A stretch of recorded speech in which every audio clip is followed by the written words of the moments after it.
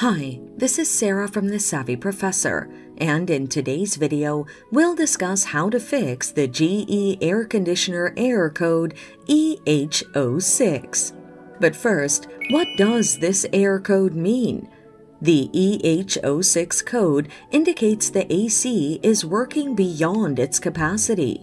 The following are the common causes of this error: extreme weather conditions, dirty air filters, or a faulty condenser fan motor.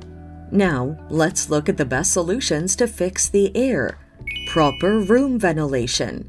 It mostly occurs during summer when it's extremely hot and humid outside. The best fix for this is to ensure the room has proper ventilation to avoid overworking the AC.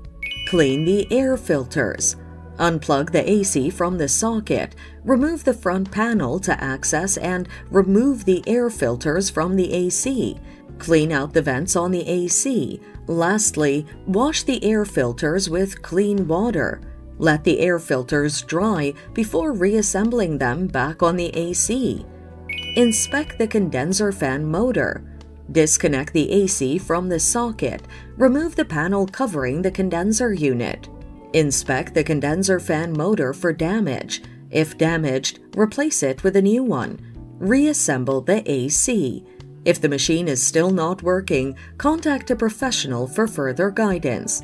And that's it. Thanks for watching. Till next time.